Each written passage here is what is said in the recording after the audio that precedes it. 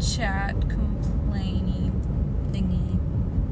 So far in this pregnancy, I haven't really noticed any sort of like hormonal mood things. I mean, I think I said something a little bit before about just getting real sentimental about some stuff, but mostly not really at all. And sorry, my contacts are really dry today.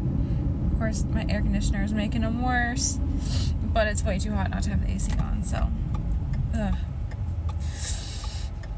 this is me being so hormonal. No, this is just me with dry contacts. For the most part, I would say the hormone mood thing, I haven't really noticed much of anything. Okay, this is too much air on the eyeballs. Until just kind of like the last couple days, I would say. But disclaimer, I don't actually really know if this is pregnancy related or not, because I'm definitely a person that goes through like phases of moods of like, we'll be down for a week or so and then up for a while, and normally I'm kind of at just like a normal content level, but man, the last couple of days have not been content or really that happy. And it's just this thing where no matter where you are in life, no matter what you have, how, you know, lucky or how blessed or how far you've come, sometimes, just sometimes, nothing feels like enough. And that's kind of where I've been. And I honestly feel really bad for complaining about things that I have that I know, like I know in my brain that it's a good thing. Like I know I have a good job. It pays well, you know, just it pays what other jobs like in the area would pay. I have really awesome benefits, and a flexible schedule, like all these things that are good. But I don't like my job. I get bored. It's not where I see myself making a career for, you know, whatever 2-5 years. It's gonna be fine. It's really good. It's afforded us to buy a house and for us to, you know, feel comfortable starting a family. But I just don't like it. And that, I don't know, it's just been getting to me lately on top of everything else. Like, I could go down the list of like things that are, you know, stressing me out or making me feel less than happy, less than content, but they're things that are always there. They're things that I usually can cope with, but for some reason, just the last couple of days, it's like, why does Chris have to work nights? Why don't I ever get to see him in the evenings, even though he works 3 to 4 days most weeks? So I do get to see him half of the evenings, and I don't know.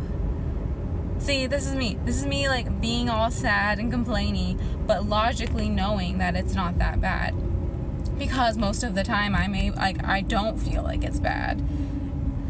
But okay, my point, yeah, no, I'm just over here complaining. This is exactly what I thought was gonna happen when I started talking about this stuff. My point is this, that sometimes I think you just have to let yourself feel sad. Like, don't keep fighting with yourself. Don't, you know, feel sad and then feel guilty for feeling sad about stuff that you know isn't that bad, because in the moment it does kind of feel bad. Like last night I just got really lonely. You know, Chris was working last night, and so I got to see him for all of like the 30 minutes between when I get home and he leaves, and I don't know, well, some other crap happened, and I was already kind of feeling like in a mood like a few days leading up to this. But I went on a walk, and some stupid little, probably like what, 14 or 15-year-old kids on a moped like swerved right at me and spit on me for like literally no reason other than the fact that they're teenagers and they suck. I'm getting off topic again and just complaining. I'm having a hard time just letting myself like be sad, but last night I did. I cried. I laid in my bed and I just cried about everything. And there's been times in my life where I have felt bad more than I felt good, and that's when you know you kind of need to make a change. But just when you gotta feel bad, let yourself feel bad. That's what life is. Life's never just like good and perfect and happy. No matter where you get, no matter how much money you have, or what kind of like, you know, shape you're in fitness wise, or how your love life is going, there's always just like some downs. And also, when I'm feeling down, I'll let myself do something a little special, like get Panera for lunch instead of packing my lunch. So that's gonna be good. And honestly, like, after I let myself have a good cry and just be sad and just be like, oh gosh, the sad part's not even the part that I'm so much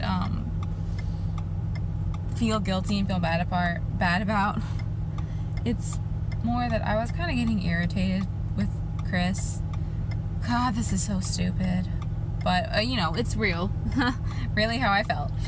I was getting irritated with Chris because I was texting him kind of, like, upset. Like, you know, kind of wanting a little more consoling. And it must have just not been coming across in text because he was not being very, like, I don't know, like, very attentive in the texting. So after letting myself just be sad and be a little annoyed and angry and feel lonely and just be all boo-hoo about everything, you know, in the comfort of my bedroom, then today I honestly feel like so much better. I mean, I'm not like, yay, I get to go to work today, which I pretty much have never liked that. So where are you going? Running into me? It's a good place to go. But I just felt better. Like, I just felt a little more able to do life, you know?